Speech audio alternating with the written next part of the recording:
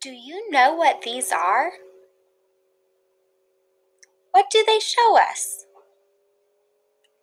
Do you know where we can find these?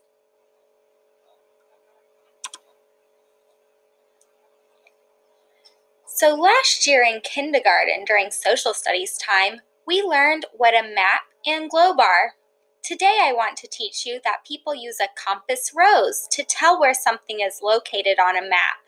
People do this by looking at the compass rose and using the cardinal directions north, south, east, and west. This is a compass rose. It tells us the directions on a map. Point and repeat. North, south, east, west.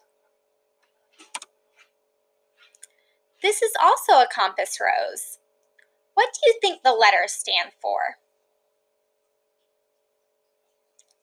N is for north. S is for south. E is for east.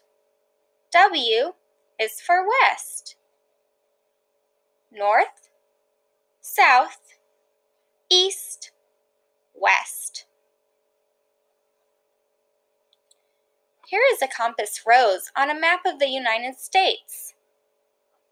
This direction is north, south, east, west. Here are some animals on the map of the United States. This is a horse, owl, lizard, fox. Which animal is to the west on the map? Here's the west. I see this animal. The fox is to the west on the map. Which animal is to the north on the map? Here is the north. I see this animal. The horse is to the north on the map.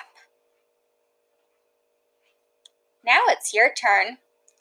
Which animal is to the south on the map?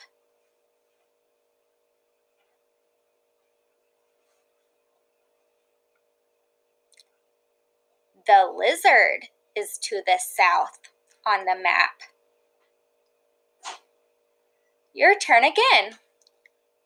Which animal is to the east on the map?